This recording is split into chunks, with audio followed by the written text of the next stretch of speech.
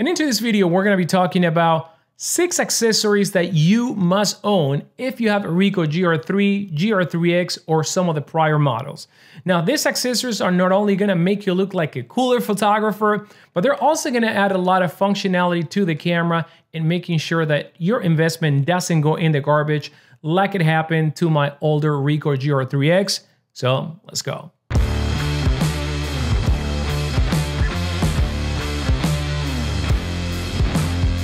Now, before I continue all the accessories that I'm talking about today, I'm gonna list them down in the description, and I have no affiliate whatsoever. I'm just gonna make it a lot easier for you guys to find these products. And the first accessory that I'm gonna be talking about is going to be the lightweight strap.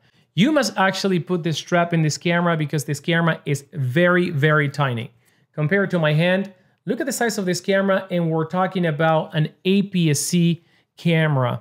Now, the grip of the camera is also not that meaningful, and for that reason, you are gonna find yourself needing this, or you may drop your camera, which is gonna be unfortunate, and that happened to me several times. I've learned my lesson. The next thing that I'm gonna be recommending is the UV filter, and I say stop this video, order one right now, because it's super cheap and it's gonna save you from a lot of headaches. Now, the first thing that you gotta understand is that every time you open or close the lens is gonna create kind of like a vacuum, and dust is going to get into your sensor. And as a matter of fact, this one is my second camera, my second GR IIIX. Now, the first one has some dust in front of the sensor, but it wasn't, that bad for me to send the camera or try to clean it. So I continued to use the camera until I went on vacation with my family, and we were at a beach, and I dropped this camera in the sand. Now, remember that my first tip was the strap. Well, I didn't have the strap, and I dropped the camera in the sand.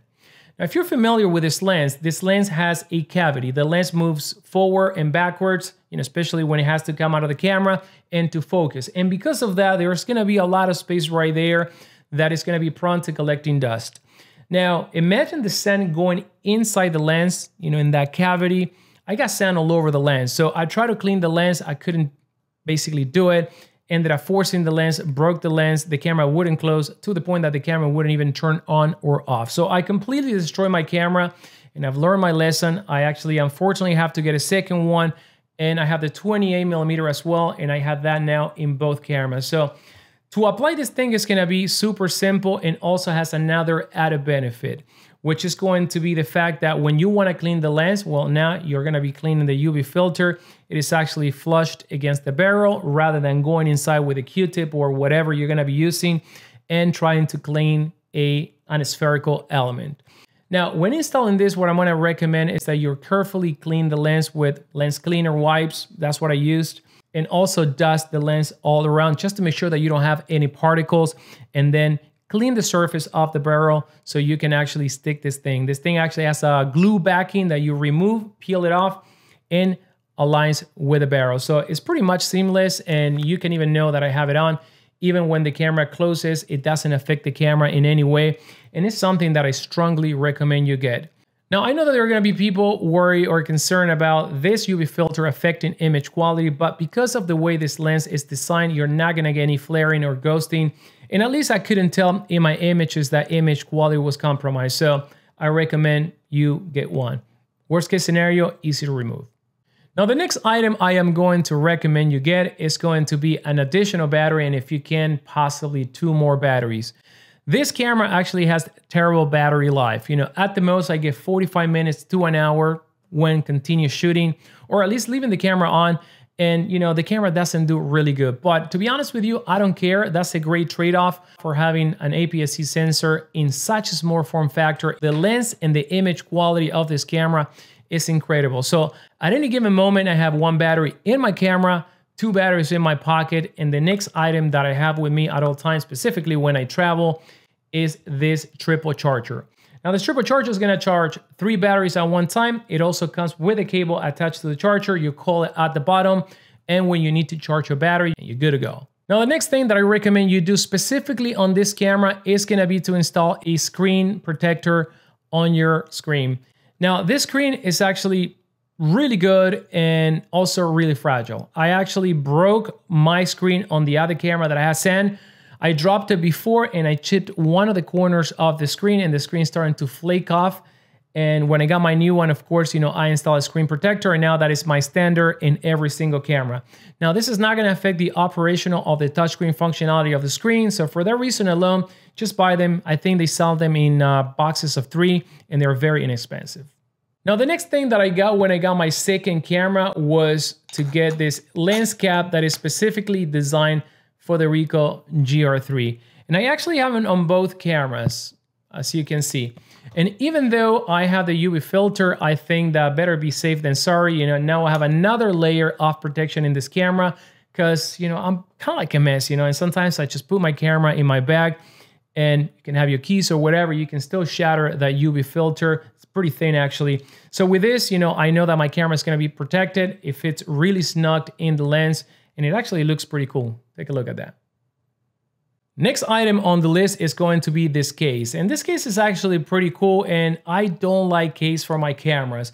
But because this camera is so small and fragile in a way, I actually decided to buy, and I bought 2. One for this camera, which is the 40 millimeters, and one for the 28 equivalent. Now, the case, as you can see, has the GR logo engraved right over here. And this protrusion that you see on the lid is actually designed to fit the camera with the lens cap on. Now, to retrieve the camera is super simple. It has a super smooth surface all around. You just simply grab the camera like so.